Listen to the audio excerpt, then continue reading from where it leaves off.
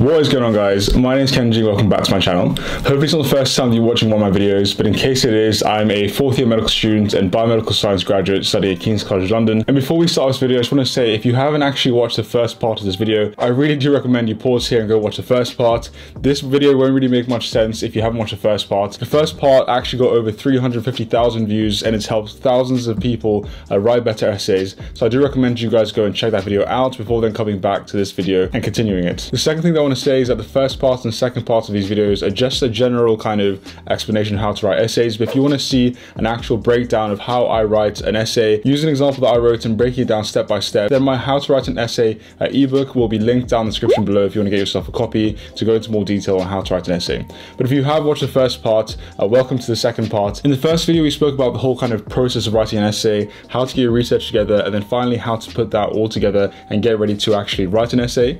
In this video we're going to be talking about, once you have all the research and all the kind of literature review work done, what do you actually need to put in your essay and what exactly you need to write in order to get a first class. In this video, I'll be giving you guys an example with a title called The Gut Microbiota in Sickness and in Health. This is actually an essay title that I was given in my undergraduate biomedical science degree. So I think it'll be really good to talk about what exactly I would write if I was given this essay title myself. Don't worry if you're not doing science, you might be studying history or English or whatever. All of the general principles about how to write an essay, even though it's a scientific topic, will still apply whatever fields you're in. These principles don't just apply to how to write an essay. I'd say they also apply to writing up a lab report, a literature review, a case report, literally whatever type of assignment you give in university that involves you having to write up maybe 3,000 or 4,000 words.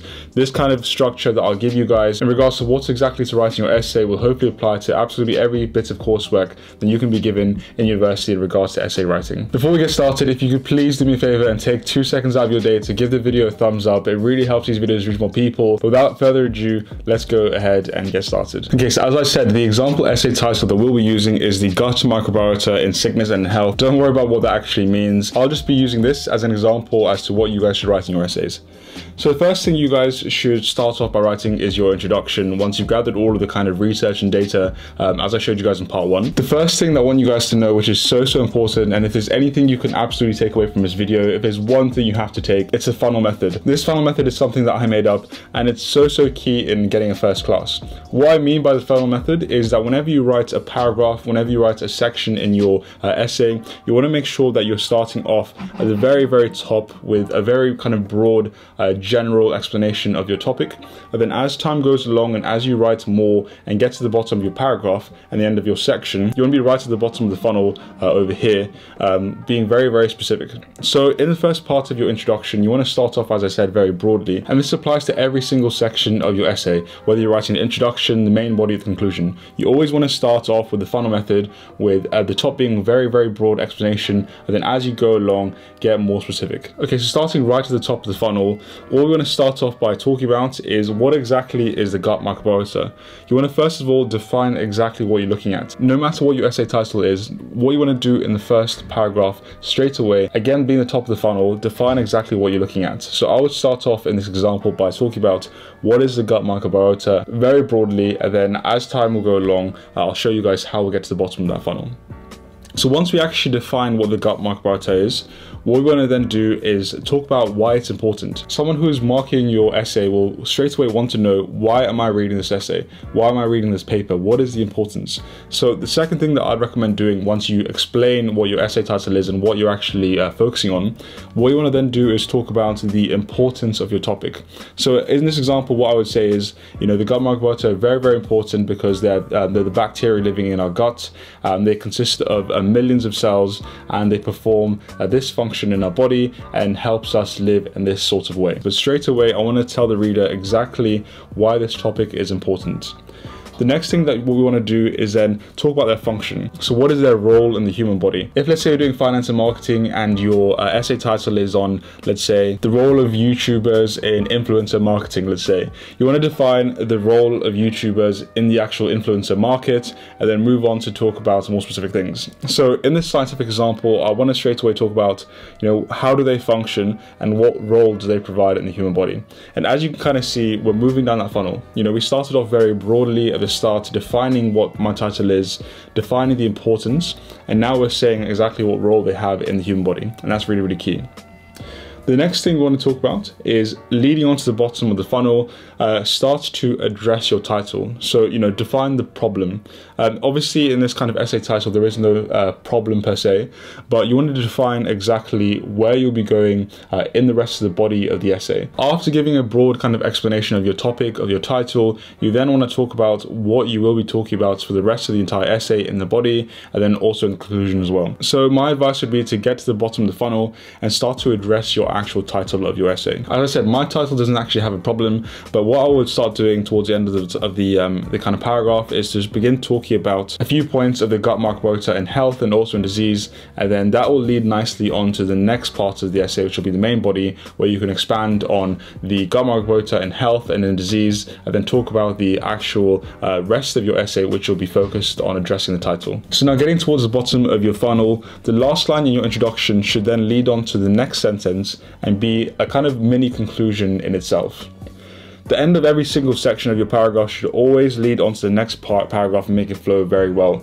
And that's really, really important. Sometimes when I'm marking essays and I'm kind of reading essays for my students, a lot of the times I'll have multiple paragraphs in one section and the paragraphs won't really connect. One paragraph is talking about one thing, the next paragraph is talking about something else, and and kind of carries on like that. What's really, really important to make sure that your essay flows well is as you move down the funnel and as you end a particular paragraph, what you really want to do is make sure that the last line is nicely feeding onto the next paragraph to make sure that all the paragraphs flow very, very well. So your last line here should really be about, as I said, kind of giving a mini conclusion of the gut microbiota and maybe one or two sentences in regards to its role in health and in disease, and that will really lead on nicely to the main body where you start talking about the gut microbiota in health and also in disease as well. So that really is the key point I want to make in the introduction. Having this kind of funnel method system is so important. Whenever I mark essays, it's really, really difficult because a lot of the students will have kind of random points in a paragraph that don't really make sense. They'll start off talking very broadly, and then they'll get very specific all of a sudden in regards to their essay title topic, and then they're going to jump straight back into being very, very broad, and it goes back and forth between being very broad and being very specific, and it's not organized in that logical kind of format of the upside down funnel method that I'm speaking about. So the two kind of main points here to take away, other than what actually to write, is always use the funnel method, starting off very broad and then getting very specific as you go along, and also making sure that the end of every single paragraph leads nicely on to the next section, and in this part we're going to be talking about the actual main body. Okay, so in the introduction we've used the funnel method, we're given a very nice explanation of the kind of title of what we want to talk about in the essay. Now we're going to move on to the main body, and the main body is kind of very difficult for me to explain to you guys because it's going to vary depending on what type of essay you're writing. But in this example, I'll then go on to write about what I found in my research and addressing the title. So the main body is where you're going to add the kind of bulk of your work. One section in this example is going to be talking about the gut microbiota in health, and I'll also have another section in the main body about the gut microbiota in disease. So I'm going to divide my essay in those two parts, and depending on what sort of essay you're writing, you may want to do the same sort of thing, but again, this will vary depending on what you're writing. So I won't go into detail too much about the main body here. If you want more on this, you can go check out my How to Write an Essay book. But the kind of main thing that I want to tell you guys in regards to your main body is that you should really be looking at adding at least one or two figures in order to get a first class. Figures are so important to getting a first class, and you want to make sure that the figure that you include is actually relevant to your essay and will also add value to it. When I first started off writing essays, I would have random figures of like pictures of Google Images, which don't really add much value to my actual work. But to get a first class, you have to really have a figure that adds value to it, and these are figures that you can get from other papers from when you're doing research on your own. One thing to add is that you can actually even make your own figure. So for example, in this sort of essay title, one thing I could do is to make my own figure and have a kind of spider diagram with one branch being the gut microbiota and health and another branch being a disease, and kind of have branches off of these different two topics to then kind of give a very nice broad overview of what I'm going to be talking about in my actual essay. In university, the people marking your essay will absolutely love the fact that you spend time to actually create your own figure figure rather than copying off another kind of research paper. If you can actually make your own figure, that will definitely give you a lot of brownie points, and that's something I always try to do in my own essays. A lot of the time as well, when people are marking your essay, they don't have time to read every single sentence that you've written, but if they see straight away that you have a very good figure that has highlighted all of the main points that they want you to talk about, straight away they'll be looking at giving you a first already. The second thing that I want to say in your main body is it's really important to have a table sometimes if it's relevant.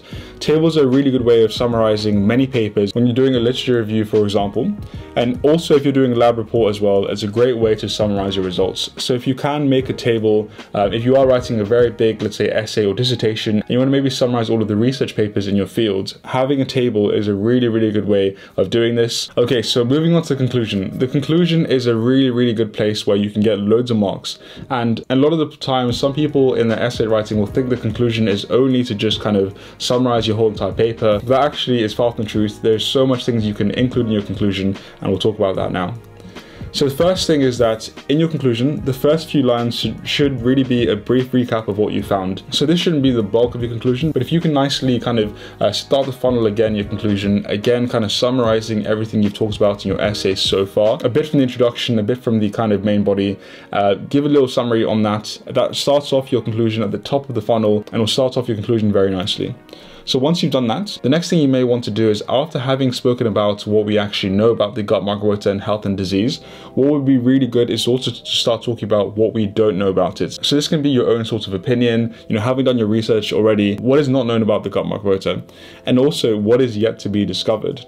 Where are all the gaps? So no matter, you know, what you're writing, whether it's scientific or not scientific, you know, based on your title and having done all your research and writing your main body, you may realize that in some parts of the field, there are actually gaps in it. We don't exactly know what the gut microbiota has functioning in this part of the body. You may want to say that, but this really is, again, getting to the bottom of the funnel and showing the reader that you haven't just copied and pasted from research papers. You're actually giving your own suggestions as to where the gaps are in the research and how that can be also improved. The next thing you want to talk about is the limitations to the study or the field.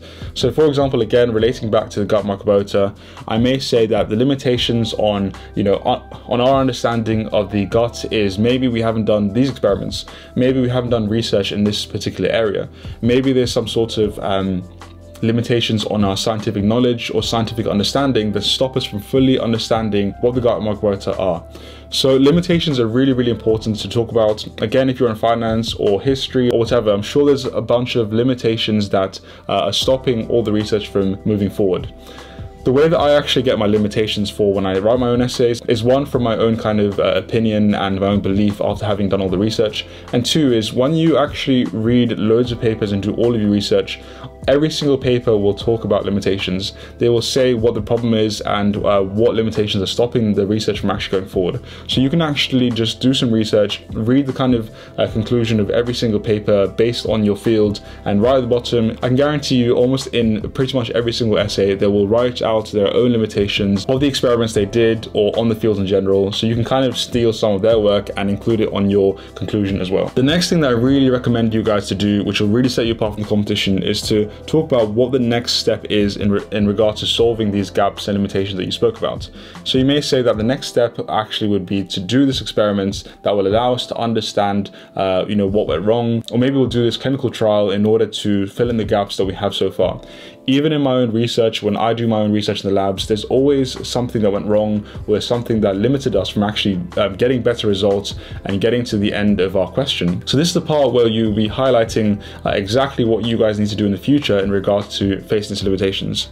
If you're in first year or you have no research in kind of being in a lab or in research in general, don't worry about that. Again, as I said, if you read papers, they will almost always tell you exactly what needs to be done in order to solve these limitations in the actual field. Okay, moving on from that, the final thing that you guys should really talk about in your conclusion, maybe in the last sentence or two, is what is the future? What I may say in this example is that once we understand the gut microbiota by overcoming these limitations, we may be able to change or alter the gut microbiota in order to enhance our health and also to eradicate disease. So talking about where the future is going in regards to your fields or research is so important. And again, after reading quite a few papers, doing your research on all of the kind of papers, that'll really give you a good understanding of where the future is in this field. And I'm sure that every single paper will talk about one or two things in regards to where the future is going. So don't worry too much about the conclusion. What I would say is that write your introduction first, then your main body, and then after doing all the reading and research behind this, you will then start to get a feel of what the limitations are in the field, what the kind of future is, and where the next steps are taking us in regards to progress this research or title topic further. Once you've done the introduction, the main body, and the conclusion as well, the last part to look at, I would say, is the abstract. So not every single paper will require you to write an abstract. Sometimes I had to for my essays, and certainly in my publications I always had to write some sort of abstract. But for those of you that don't know, what an abstract is basically a brief summary of the entire paper from start to finish. So it's a brief summary of the introduction, the main body, conclusion, and any findings that you found in your research and in your kind of writing of the essay. Now, as I said, it's not always required, so do check your requirements of your essays. The next thing to note is that the abstract doesn't actually count towards your word count, as well as your references or your figure legends. None of those things normally count towards your word count, so don't worry too much about that. The next thing to note is that when you're writing your abstracts, they should not be any references, so you should not reference at all in your abstract. And also I would recommend writing your abstract last. The reason why is that once you have your introduction written, your main body written, and your conclusion written, then you have a really good understanding of what your entire essay actually includes, and then you can go on to writing your abstract. In regards to actually going about writing your abstract, my advice would be to go through the entire essay once it's actually been written and highlight the key points that you really should talk about in your abstract, and then summarize them all together and include this in your actual abstract. This is kind of the best method that I would say in regards to writing your abstract. You know, going through the entire paper, knowing exactly where the main points are and what you should take away from it, and then including that into your abstract. And then lastly, one tip I have for you guys when writing your abstract is that the first line should really catch your audience attention and should really be important. The reason why is that the function of this abstract is to give, as I said, a brief summary of your entire paper, so that if it is published, for example, and people go on to read your scientific paper, they're going to start off by actually reading the abstract and deciding in 30 seconds whether or not your paper is applicable for what they want to write about. So having a good first catchy line will be so good in regards to capturing your audience straight away and allowing them to then go on to read your paper. Alright guys, so that is pretty much it. I hope it's giving you guys a good understanding of what you should actually include in your own essays when you're actually writing it. As I mentioned, if you guys want an actual example of my own essay and exactly how I wrote it step by step, including all of the figures, the tables, the abstracts, references, absolutely everything, then a link for my ebook on how to write an essay will be down below. If you guys have any questions at all on what I've just spoke about or how to write an essay in general, then please leave me a comment down below. And make sure you're subscribed, make sure you liked, follow me on Instagram as well, and I'll see you guys on the next one.